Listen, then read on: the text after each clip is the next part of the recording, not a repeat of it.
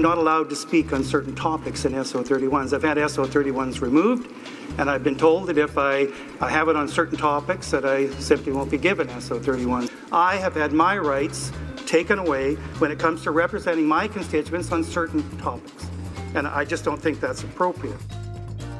Conservative MP Leon Benoit standing up to, well, defend his colleague, his compatriot, Mark Warawa, who's about to join us now. Now, he was talking about SO31s. For those that don't speak House of Commons lingo, that is a member's statement. Now, this all started, a bit of a revolt in the Conservative backbench today. It all started when Mark Warawa stood up and said his rights as a member of Parliament to speak for his constituents had been violated. Mark Warawa joins us now. Sir, SO31s, member statements. Give people a quick idea of what that is and why you say your rights as a parliamentarian to speak for your constituents were trampled.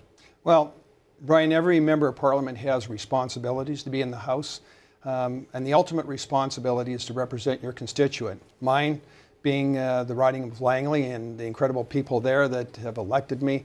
I have a responsibility to represent them. That's clearly in the rules. And so part of that is a toolkit that you use to represent your community. Member statements, known as SO31s, those are one of those tools in the toolbox, and it's supposed to be equally distributed amongst the members of Parliament, all 308 of us. So I have an opportunity, or had an opportunity last Thursday. It was my turn to introduce SO31 member statement, and it was removed. And who removed it and why? Well, the whips of the different parties, and this is not a one-party issue. It's under the all the different parties, the NDP, Liberal, Conservative. Every party has a whip, and they provide the speaker with the list of who is going to be speaking. It is, though, required that everybody has an equal opportunity to provide the member statement representing their community. So I had one. I was going to be speaking about I've been going around touring and speaking on my motion M408, and I was at my local university, Trinity Western. I was at Simon Fraser. I was at UBC, and that was removed. And we have the right, the privilege as members of Parliament to make those statements. So my question to the Speaker was, does the whips of the different parties, do they have the right to take away that privilege? And it's clearly I'm expecting the Speaker to rule that they do not. So you've asked the Speaker to essentially free up members of Parliament to a degree to be able to speak their minds on issues. Now, Gordon O'Connor, the Conservative whip, stood up and said, no, Mr. Speaker, we interpret the rules differently. This shouldn't happen. You know, you'll set a bad precedent if you do. I'm going to guess that the whips of the other parties would say the same things, but are you getting support, quiet whispers, a nod saying, hey, I'm with you on this from MPs and other parties who are constrained? Because, you know, you guys, your party has the reputation of being run by a control freak. Stephen Harper controls everything, and then when they don't control everything you say, then they're denounced for not controlling what you say. So it's a bit of an odd thing that goes on with the media. But my experience is all the parties are like this. They don't want anyone speaking out of turn for what the party feels is important at that day. So are you getting support from other MPs? Yes, and let me say that I greatly respect our Prime Minister. I think Stephen Harper is one of the best Prime Ministers Canada's ever had. What I've asked is clarification, because members are not getting their rights that are due. They need to have those statements, and the different parties, not just the Conservative Party, all the different parties are not giving the members the rights that they have. It's been a bit of a creep. I mean, if you remember back to the early Reform days, it was let MPs speak their minds. Even back then, this was a problem. But it's been a bit of a creep away from individual MPs towards parties having control. This is all related to motion M408, though, which brings us back to the issue of MPs and control and the issue of abortion. M408, I want to read people what it says. You were looking to simply say sex-selective abortion is wrong. Here's the motion: that the House condemn discrimination against females occurring through sex-selective pregnancy termination.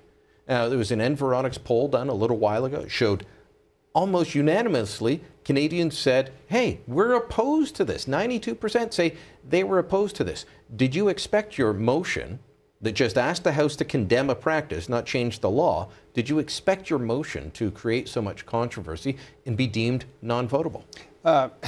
Well, No, I did not expect anybody to oppose this because on June the 13th of last year, after the CBC article on the National on the 12th, the 13th, every political party said we condemn sex selection. So, and this was a story that CBC did on the issue of sex-selective abortions happening in Canada. Correct. And being advertised, if I'm correct. And so this is what all the positions of all the parties were, is that we oppose this. And so my motion, just instead of political statements, it was the House of Commons making the same statement that everybody made on the 13th. So I've been very surprised that there was any opposition to this. And as you point out, the vast majority of Canadians, 92%, say, yes, this should be even illegal. I'm not looking to make it illegal. It's just a strong, unified statement saying this shouldn't be happening. We should not discriminate against girls in this way. And for people that aren't familiar, sex-selective abortion is someone goes, gets an ultrasound, finds out that it's a girl, and that's the only reason that they then go forward and have an abortion.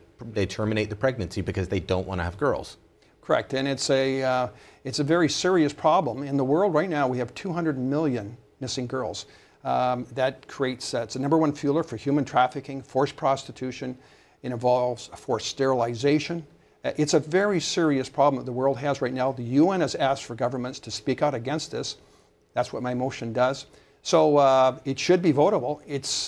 I'm really surprised that also they're trying to make it non-votable and break the rules by doing that. So tomorrow you go before the whole committee. So it was a subcommittee last week of the House Procedure and Affairs Committee that said, no, this motion is not votable. You launch an appeal tomorrow to the full committee, correct? Correct. And the analyst from the Library of Parliament, the expert that's to advise us, he repeatedly said it does meet the criteria, it should be votable, and yet the members, the 3 members representing each of the 3 parties, they all said, no, we're going to make it non-votable, with no reason to make it non-votable. So hopefully the PROC committee will do the right thing. That's tomorrow. If they also deem it non-votable, which is breaking the rules of Parliament, then Parliament really has a big problem. All right, Mark Warawa, best of luck with that tomorrow. Look, folks, it doesn't matter which side of the abortion debate you're on. If Parliament can't speak up and say aborting baby girls just for being baby girls is wrong, then what have we come to? Send me your thoughts. Byline@sunmedia.ca.